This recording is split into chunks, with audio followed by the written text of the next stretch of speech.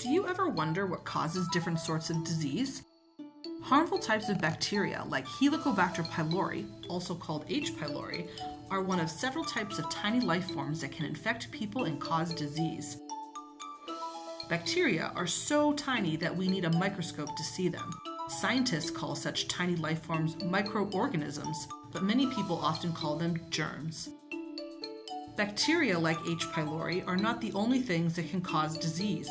Other types of germs that can cause illness include viruses, which are the smallest type of germ. So small, they are not complete life forms. Viruses can cause diseases like flu, the common cold, and chickenpox. Fungi, which include molds and yeast, can cause diseases like athlete's foot or yeast infections. And parasites, which are larger and more complex germs, and can cause diseases like beaver fever and scabies rash. When germs infect humans, they cause what we call infectious diseases. Scientists call such germs biological causes of disease.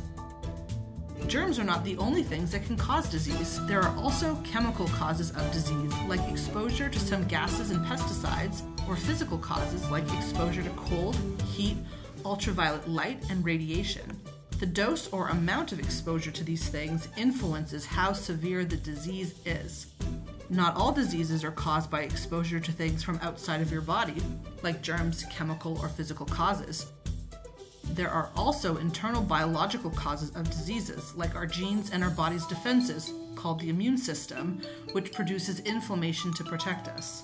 For example, arthritis can result from our body's reaction to injury caused by overuse of our joints, and some other diseases, such as sickle cell anemia, are inherited through our genes.